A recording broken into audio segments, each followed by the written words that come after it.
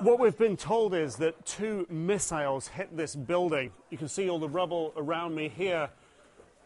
We're told it was hit perhaps a couple of hours ago, and that when the missiles came in, at least one of them smashed through the roof of the building, and then the second one, we're told, crashed through the roof, and then it waited until it got right into the basement of the building, the rubble, the basement of the building, before it exploded. That's what we're being told happened in this particular building, and the rubble is strewn all over the ground outside of here.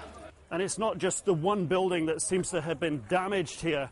Coming down the steps from where we were inside there, outside, over here, I picked my way around this broken fence here.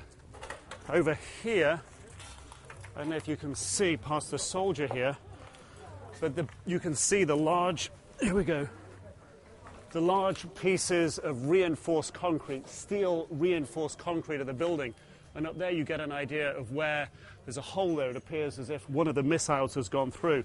But there are quite literally huge chunks of rubble on the ground here. And it's strewn all across this area over here, where the journalists like us have been brought in to take a look at it. And this is all in the compound, the same compound that's used by Colonel Moammar Gadhafi. We are in Bab al-Aziziyah, that's the leadership headquarters, in which the leader lives and works with hundreds of families of the soldiers and the security forces and the civilians who work here.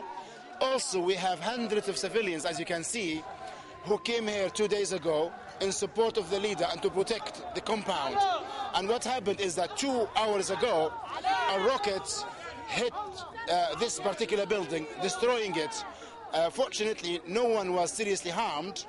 What the spokesman for the Pentagon said earlier, that they will not target the leader, it's not really a very honest statement. You think they are targeting Moammar Gadhafi? Well, you judge it, because why is this rocket here?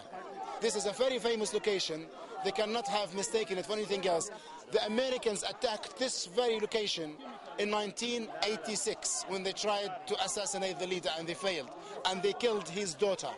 So this is for us, this brings back memories, Nick, and they are not nice memories.